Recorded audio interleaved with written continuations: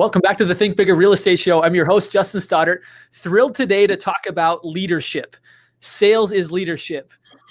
Anything that we do in life in which we have impact, in which we grow anything, requires leadership. The challenge is many of us struggle with being a great leader. Today, we're going to talk all about that. Before we get into introducing today's guest and the rest of today's topic, I want to remind you that you can get a show summary, a weekly summary of every show that happens with show notes by going to thinkbigger.realestate. Go sign up for that. I've got it looking really, really good. You're going to be really proud of what you see. You're going to be proud of me for what you see. And the other thing that I want to point out is that if you're watching this in another market and you're interested in finding either a great loan officer and or a great real estate agent, I would encourage you to reach out to me, private message me, send me a message. I work with the best of the best, and I'd be more than happy to make a recommendation. With that, let me introduce today's guest. His name's Chad Krober. Chad, first and foremost, thank you for coming on the show today. Appreciate you being here. Thank you, Justin. It's good to be here. Thank you. Great to have you here. So Chad's brand is the purpose-driven lender, and we're going to talk about that. In fact, today's show is going to be a representation of Chad being that. Chad actually leads a team of 10 originators and support staff out of the Portland market. He and his team have been for the past 3 years in the retail lending space, a top 250 producing team in the country. So Chad knows a thing or two about leadership. He knows a thing or two about being a top producer. And for those of you that aren't able to stay around for the whole episode, I want you to mark on your date, October 25th. It's a Friday from 8:30 to 4:30. There's going to be a very special event happening here in Portland that is going to be free to you, but it's going to be life-changing when it comes to being a great leader. So stay tuned for that. If you don't make it all the way to the end, look in the show notes and you'll see more information about that. So again, thank you for being here, Chad. I'm going to start with this question because I believe that the most important leadership that we'll ever do starts off in the home. So I'm going to ask you a question you probably aren't prepared for, but a guy like you is always prepared for this kind of question. What's your favorite part about being a dad, Chad? You know, honestly, I think the favorite part of being a dad is having the opportunity to honestly learn from my mistakes and then model that to my kids and show them that I am learning how to become the best version of myself. Even when I trip over myself, I don't handle a situation well, I can model to my kids and say, hey, you know what, Dad, I did not do this thing well, or I did not handle this situation well, or I did not model this behavior to you well, but I'm working on it. And I need to tell you I'm sorry, and I need to ask for your forgiveness. And it's amazing to me how my kids are so quick to say, it's okay, Dad. I know you're trying to work, you're trying to grow. I know you're trying to get better. Our kids just want to love us more than anything. And that's honestly probably one of the most enjoyable parts of being a parent, is being able to learn from my own errors and then model and teach that to my kids. Powerful concepts, Chad. Thank you for sharing that. For those that are maybe new to the show, this is about thinking bigger than real estate, right? We're fortunate to be involved in a great industry from different angles. Yet this becomes a platform. Chad, you and I talked about that before the show, about how for you, it's really not about mortgages anymore. Maybe it never was, but this whole concept of being a purpose-driven lender.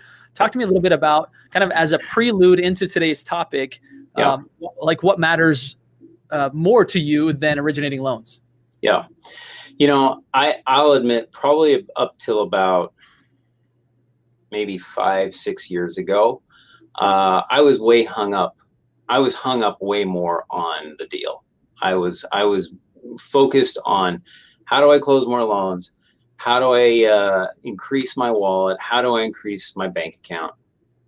And I went through a few life situations that caused me to have to re-examine and look in the mirror and say, why am I doing what I'm doing? You know, you can jokingly say, yeah, I'm 44 years old. Was it a midlife crisis? Maybe not, but just the timing of everything played out in my late 30s, early 40s. And I sat back one day and said, you know what, if I'm gone tomorrow and I'm no longer writing loans, will the world even know that I existed? And I had to look in the mirror and say, no, probably not, because another great loan officer will come along and replace me the day that I decide to hang it up and stop doing loans. And so I realized that I needed to change my attitude to say, okay, I get the opportunity to interact with dozens and dozens and dozens and hundreds of people over a year's time. What if I used my platform instead to say, how can I make a difference in someone's life? Instead of just writing alone, how can I bless them? How can I encourage them? How can I model to them things that will make them walk away from our conversation and say, there's something different about that person, and I want to become a better version of myself. And so it just took me down this path of saying, all right, mortgages are a tool, and mortgages are a way to pay my bills, but ultimately my attitude needs to be, I'm here to serve people. And I think it comes back to the whole idea of servant leadership. We are here to serve others. And I think you actually just had a guest here recently who was talking about that, who leads a team. And that, you know, yesterday. Just yesterday, Eric Hatch. Right. Okay, I caught that briefly. I didn't get to watch the whole thing, but I caught a snippet of it, and I went, hey, that guy's nailing it. I think the quote that I saw was like, nobody works for me, I work for them. I mean, that's the whole concept of being a servant leader, is you want to serve those around you. And when you come in with an attitude of humbleness and of saying, you know what, you all can teach me, because I really don't know much, honestly, but I'm going to do my best to help all of us. I'm going to help our tribe get to the finish line in whatever it is that we're trying to accomplish. Then all of a sudden you have a heart attitude where you can begin to grow, and you can expand your boundaries and begin to really, I think, leave an impact on people's lives. Yeah, I love it, Chad. It was interesting. I'm actually reading the book by Ray Dalio called Principles. Probably one of the greatest hedge fund managers of all time. And one of his key principles is actually humility. A guy who has every reason to not be humble realized that he began to accelerate his own success and impact in the world when he stopped thinking that he knew everything and started to look around to realize, like, I can learn from everybody here, and create what he called a meritocracy, which was the best ideas win. Doesn't matter if he's the founder of the company, Bridgewater, that isn't what matters. It's who has the best ideas. That's what wins. And I think it takes a lot of humility to be a leader and say, hey, your idea is better than mine. Let's do yours. Yep. I could not agree more. I've even noticed in my emails that I write, I seem to ask a lot more questions. Help me understand this, or I don't quite understand where you're coming from, or can you help me find out the answer? Because I don't know the answer, to be frankly honest. And, the sign of a great leader is recognizing that when you ultimately realize you can't control anything around you, and then you find great people to come alongside you who actually do things better than you do, then all of a sudden, everything seems to go a lot better for the most part. When you're moving in the same direction, you've got the right people on the bus. Humility is where it's at for sure. So we have a short amount of time, let's say 5 to 10 minutes, to go through this concept of R.A.R.E leadership. And this is going to be what's going to be taught at the event on October 24th. 25th. Thank you. 25th. And it's going to be a really powerful event. Again, some of you may be watching this after October 25th. So if that's the case, there's a book called R.A.R.E Leadership. But at this event, Dr. Warner, who wrote the book, is going to be going through in depth how to apply these principles. And I know you and I see it, Chad, where we have either seen or even ourselves had experiences where our team grows and then our team shrinks because we weren't, and oftentimes, and I believe that everything rises or falls on leadership, right? And I think if we want to continue to impact lives and scale a business and serve more people, we have to get better at leadership. It's not always the people leaving. It's not always their fault. Oftentimes the common denominator is us. And so I want to start off by going through this acronym of R.A.R.E. And I'll put it up here on the screen for everybody to see. And then if you'll just give a couple key points, Chad, as far as what people can expect to hear about this particular topic. So let's start with number 1, remain relational. Yeah, so remain relational, the first letter in that acronym of R.A.R.E. The whole idea is that the typical component of we as humans is when something that we don't expect comes at us, or something that creates stress or an emotional, our tendency is we want to fight, or fight or flight, And so when something hard comes at us, or something creates stress or an emotional response, the first dynamic of taking ourselves down this path of saying, leadership demands emotional maturity, is I've got to recognize I have to remain relational. I've got to remain calm. I've got to remain in a position where my tribe around me goes, uh-oh, how's the boss going to react to this? And if I remain relational, the first thing I'm doing is I'm setting the tone. I'm setting the atmosphere to say, all right, we've had a big issue come up. We're gonna handle this, and we're gonna remain relational, and we're gonna do this together. So it sounds like that the relationship always matters more than whatever the issue is. Like whatever Absolutely. The situation, the fact that you're a human and I'm going to treat you like a human, even if you totally screwed up. If Correct. I blow you up, guess what? You're not going to be around for very long. And maybe you were a talented person, just made a mistake. What I hear you saying is that you always treat that person like you'd want to be treated, right? Like always treat that person like a human and solve. And then it gives you the ability to solve the problem. Is that what I'm understanding? You are understanding that. And think about this. If there are other people in the room who observe you blowing up someone, how do you think they're going to act the next time you come in the room? Right. They're going to say, they're going to be on pins and needles, because they're not sure how you're going to treat them when they make an error or when they mess up. So remaining relational in all situations. Perfect. Let's go to number 2. Talk to us about number 2, Chad. Yeah. So act like yourself. So we all can look in the mirror and say, I know the best version of myself when I'm acting this way. Okay. And we probably all define that a little bit differently. But when we're acting like our true self, I would call it we're acting like our best self. And that's when we're in joy. We're in a state of joy. We're in a state of high relationship. We're in a state of recognizing the atmosphere around us is creating a wonderful environment that we want to be in. And by the dynamic of when you take the first one of remaining relational, then you begin building to that next acronym, which is by remaining relational, I'm then building a habit of acting like my true self, even when something difficult has come at me. So that's kind of it in a nutshell. I was listening to one of my mentors, Ed Milet, who's incredible. He was interviewing a gentleman on his show who talked about you create this avatar of like your ideal self, like the key characteristics. And then you create an avatar of kind of your worst self, like the person that shows up that you aren't really proud of and what those characteristics are. And then before you walk in a room, Ed called himself Superman. He said, Superman's here today. And so you start to think of those attributes and what that embodies, acting like your true self. I agree. All of us have more potential than we can fathom to be good and to do good.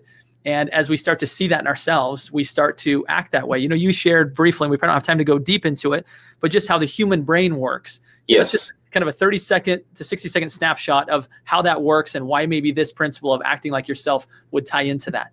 Yeah. Well, so the dynamic is that the right side of our brain fires at 6 times a second. The left side of our brain fires at 5 times a second. The right side is kind of like our reaction. We're sensing everything around us. The left side is our logic and our thinking side and our rational side.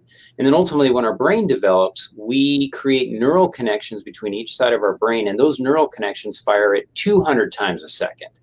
So when you develop a habit where you're not acting like yourself, you effectively are then firing that neural path that's going at 200 times a second. And so that's why when we're in situations that we just don't know how to handle, it is difficult to act like your true self because we default to whatever we've pre-wired into our brain from past behaviors. And so R.A.R.E leadership gives us the tools to first recognize, hey, I got to catch myself here first by remaining relational. And then I can begin to start rewiring my brain to act like my true self, to overcome those hardwiring connections that I've put into my brain over 30 plus years of bad behavior, frankly. Yeah, I've heard it said that it's like ruts in a road, right? It gets difficult the more you go down that path, the easier it is to go down that path. You have to break out of that. You can do it. It's difficult, but you need help. And that's what this whole conference is about, right? This whole event that you're putting on, Chad, is to help people step into being their true selves, get out of the ruts that are destructive, get out of the ruts that are keeping them from reaching their potential and impacting the amount of people that they could be impacting, and step into that true self. So let me give you a quick story, an example on this too. I mean, I just thought of this. So another individual that I know who brought this book to my attention, his name's Dr. St. Cyr. And Dr. St. Cyr, I heard talk about this idea that our neural connections in our bodies, believe it or not, are one direction. So when our brain tells us to do something, when we launch into that activity or that behavior, it's going from our brain down the path, whether it's a physical action or whether it's an emotional reaction. So I recently had a situation here. One of my weaknesses, I'll admit it here on live camera, is that I can snap and become, I used to be a very angry person. You wouldn't guess it to look at me, you wouldn't know it, but I was very angry inside at a lot of things. And I would snap at my children and act in ways that were highly unlike myself, okay? So just about 3 weeks ago, I had a situation with my oldest daughter who really triggered me, and I started down the path of the old behaviors that I used to act in. And what's amazing is that I was 2/3 of the way through this process, and I had this thought in the back of my mind of like, oh no, I've started down this path and I can't stop myself. And I finished acting in a very angry, unrelational way with my oldest daughter. The conversation finished. I went back to my bedroom, and my wife came into the bedroom, and she's like, well, that didn't end well, did it? You know? And she goes, what are you going to do about it? And I said, yeah, I know. I said, I'm going to go to my daughter. But the other thing is I also realized too, is that my other 2 children had witnessed all of this as well. And so I went to my daughter, I went to my son, and I went to my youngest daughter, and I apologized to all 3 of them. And I asked for forgiveness for all 3 of them. And I said, I recognize I was not acting like my true self. I was angry and I lashed out, and I asked for forgiveness. And I said, I'm going to keep working on it. And they were all gracious and said, hey, Dad, we love you. And we believe the best in you, obviously. So humbled myself, asked for forgiveness, and I'm growing. So we've all had those experiences. I appreciate you sharing. That takes a lot of humility to do that. Thank you. All right, let's go to point number 3. Return to joy. Teach us about that, Chad. Yeah, return to joy. So simply the fact how we all know people who wallow in the pit. I mean, they are constantly grumbling about everything. Well, guess what? They've wired their brains that way. They have built neural networks into their mind that everything that comes at them, they complain, gripe, blah, blah, blah. So taking the split second to just say, I am not going to let this get me down, okay? I had a client here a couple weeks ago. We put together 2 solid loans. I was like, oh, this is great. We're going to refinance you, get into a great situation. This is going to be awesome. And the lady comes back 5 days later and says, nah, I don't want to move forward. We're just going to shut the whole thing down. And part of her decision was because another person had kind of stepped in and interfered with our conversations. And I could just feel myself immediately just becoming irritated and emotionally angry and withdrawn because of the fact that this other person interfered. And then I just had 2 transactions go down the tubes because of it. But as I was going through this feeling mentally and emotionally, I said, you know what? I'm not going to let this ruin my day. I'm not going to wallow in the pit. And I'm not going to dwell on this. I've got other stuff to do, and there's other great opportunities out there. And so I'm going to move forward, and I'm going to return to joy.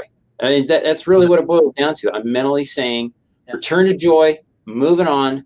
There's more opportunities out there. And as soon as you do that, as soon as you make that choice, you open the space for good things to come in, right? Sometimes we hold on to the stuff that happened. And if you held on to that for much longer, you would have missed out on the great things that were just around the corner, right? You have to create the space for the good things to come in. Correct. You got it. And so, but here's the other cool thing too. And I think this point is a great point to bring up. This whole concept of why this acronym works is that what I have found with our team is that we each have a little canvas on our desks with these 4 phrases that we're going through.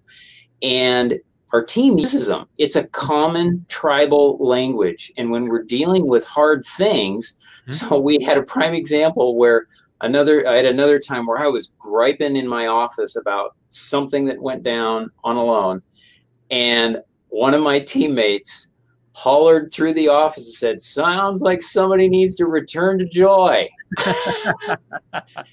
And they called me out on the carpet. And the great part of it is everyone who heard that other team member yell that, it lightened the mood and it immediately changed the trajectory of what we were doing. And I let go of it and we moved on, you know.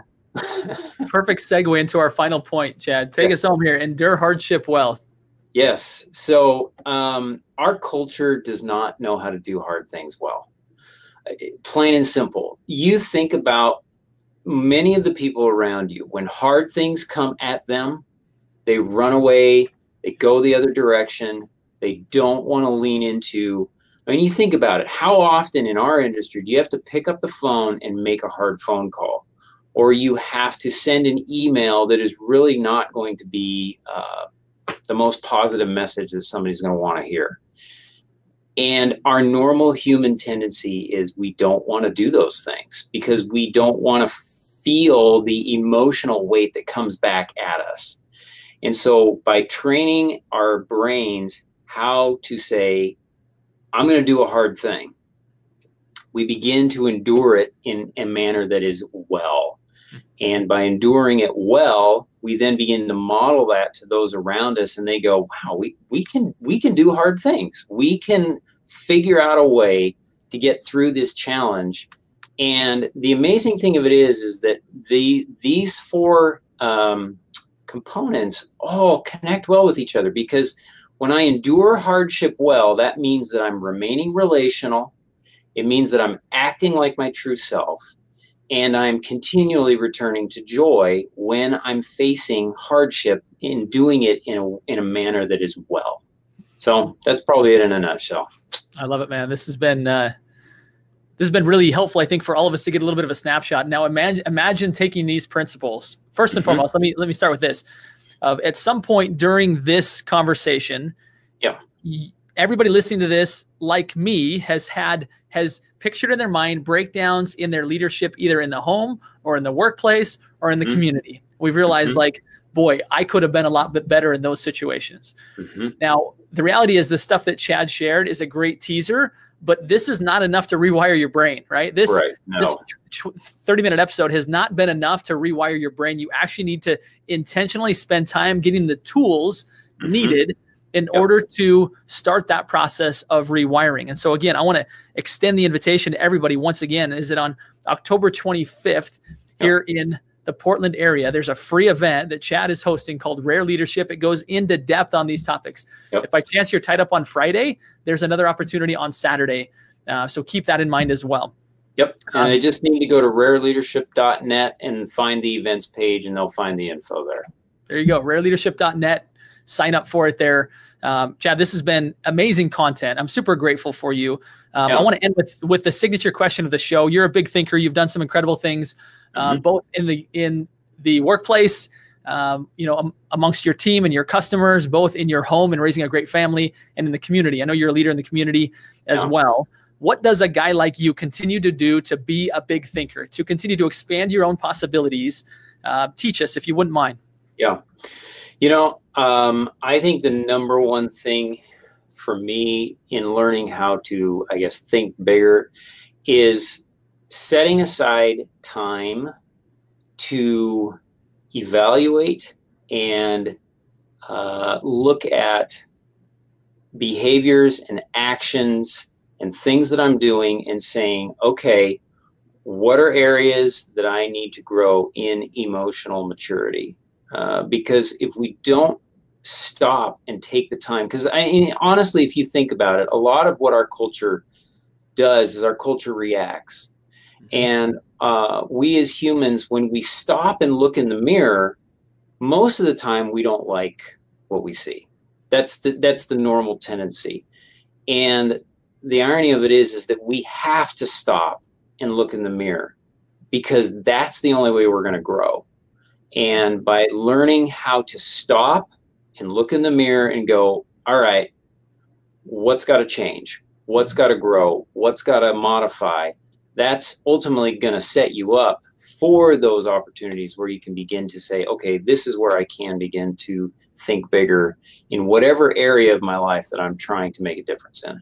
I love that. Create this space for introspection. You got to. This event on the 25th is going to be a prime opportunity for people to do that. Anybody that wants to, again, improve their leadership, even if that's just improve the quantity of your sales. Again, sales is leadership. You're leading your customers, whether that be scaling a team, whether that be being a better parent or a better community leader.